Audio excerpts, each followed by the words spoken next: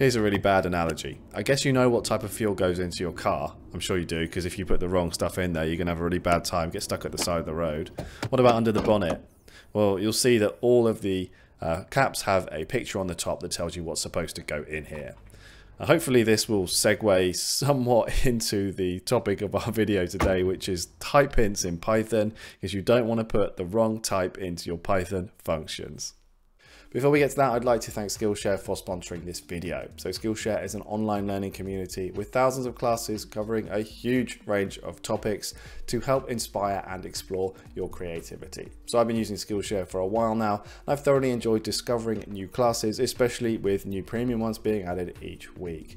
In fact, I've actually just finished watching Marques Brownlee's YouTube Success Script, Shoot and Edit with MKBHD, which I felt as a content creator was a must watch, as MKBHD is one of the best out there. So watching Marques work and seeing what goes into creating one of his videos was utterly fascinating to me, especially parts about hooking your audience in.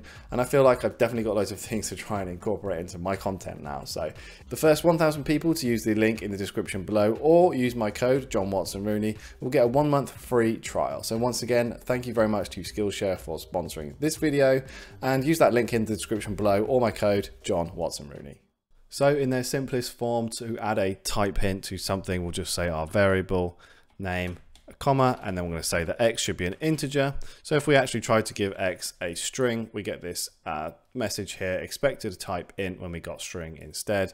And that obviously goes away when you give it an actual integer. So let's use it in a function, which is probably more common where you're going to see it. So what you'd want to do for each of your arguments is specify the type that they are supposed to be. So this is going to give us that highlighting in our code editor when we are trying to give our function something that isn't the expected type. So let's do my float rather, there we go, let's put a space there. And you can see right away down here I have this underlining here, and PyCharm is telling me it's expecting a type of int, but it got a string instead. Now obviously when we run this, when we run this, it's not going to cause any problems, and that is because type hints are not enforced at runtime. You can use something called MyPy, which is an external package that you can use to run through your code, and it will tell you where you've done all of this if you want to. I'm not going to cover that in this video, but it's nice and easy to use. Just look it up. So let's change this back to an actual integer. There we go. And you'll see now that the typing has gone away, and we still get what we're expecting down here. We can also say what we're expecting to get out of this function. We use the dash and the arrow, and then we type in what's expected to come out of this. So if I say we're expecting out of this function a string, you'll see that all of this gets highlighted straight away, because out of this function you can clearly see we're actually returning a dictionary. When we were telling it we're expecting a string. So let's go ahead and type dict, and you'll notice that this is highlighted, underlined in red, and that's because we need to import this. From typing, import dict. If you want to use these, you need to import typing, and list is also one of those. So bear that in mind, but for int and string and the basic ones, you don't need to. Now this is all well and good, but let's have a look at it in a bit more of a real world example. So I have this script here that pulls some information from an API, and it returns it in a dictionary format that I've put here. So let's import our typing, and we're going to use dict and also list. There we go. And let's have a look at our first function. So this variable that we want to pass in, this argument food, we know it's going to go into our URL. It needs to be a string. So let's go and do that, string. And what's coming out of this function? Well, this is coming a list of dictionaries. So I'm going to put list. Although we're actually doing a response object, so until we run this, our code editor doesn't know what this is. So it's not going to give us any highlighting there, but for the sake of it, I'm putting in this is going to be a list. So our pass data function is taking in the API data, but if we look here, when I'm getting this API data, I'm looping through each item in the list. So I'm going to say that this should be a dictionary that we're getting in, and we're also returning a dictionary coming out. If I was to say that this should be a list, you'll see that this is going to be highlighted here because it's saying that it's expecting a list, but we got a dictionary. So let's change that back. So now we've put the type hints into our two main functions here. Let's go ahead and change this first function, which we're saying should be a string. Let's change this to an integer. Now, if we try and call this function with an integer, it's going to give us this expected type string. I got int instead, which is going to be really useful for us if we were working somewhere else in our project. So this is a big project, and we pull this function in and we're like, right, what do we need to give it? Well, it's supposed to be a string. It's not an integer, because if I try to run it as an integer, we're going to get this error. So this is going to avoid a lot of type errors for you if you are able to successfully put these in. So let's turn this back. There we go. Let's say also we will have tried to give our pass data the wrong type as well. You'll see we get that there. Let's add in another function then. Let's say we want to get a list of IDs. So we're going to say def, and we'll do pass IDs ID to list. So I'm going to take the whole list that we get back from this API. So I'm going to say we'll have the API main, and this is going to be a list. And we're going to output here a list.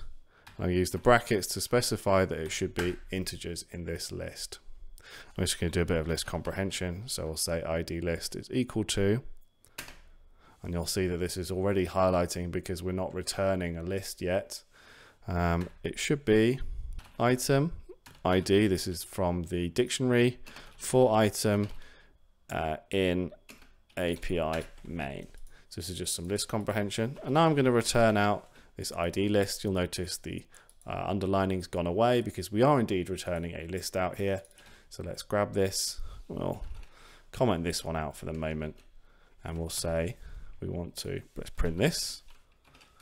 I'm going to say we're going to give it our data, and when we run this, we'll get our ID list back here. So there's one other thing which I actually found when I was researching this video, and that is what's called a typed dict, which I think might be quite useful in certain situations, but I've certainly never come across it before or used it. So if you have, let me know in the comment section below what you think. So what we do is we actually type class, and we'll give it a class name of drink, and we actually then specify it as a typed dict. And again, this needs to be imported from here like this. What this does is it allows us to create a specific structure and type hints for a dictionary that has a set number of keys. So let's say our ID should be an int, our name is a string, and our alcohol by volume is a float. So now to use this, we come down to our pass data where we're creating our dictionaries. We're going to say this is going to be from following on this typed dict class here. Now, obviously in this case, this information is coming from the API, so it's not going to give us any type hinting here, but it would do if you were creating this dictionary with data that you had as being input. But what it will do is if I try to add in another key, I add in this again, you'll see that we get this error message showing here again that we're expecting to get this type of drink, but we got just a normal regular dictionary because we've gone outside of the expected typed dict keys. So let me know what you think about that one. It's kind of interesting.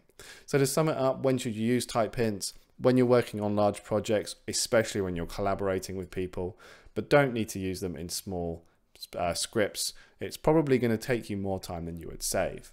It will give you this error highlighting in your IDE, which is really useful, especially when you're working over multiple files and importing your functions across different places. But just remember that it won't actually stop the code running unless you use something like MyPy. Go and look that up, it's really cool. So that's going to do it for this video. If you've enjoyed this one, I think you're going to like this one here where I talk about hiding your API key when you deploy your code to production.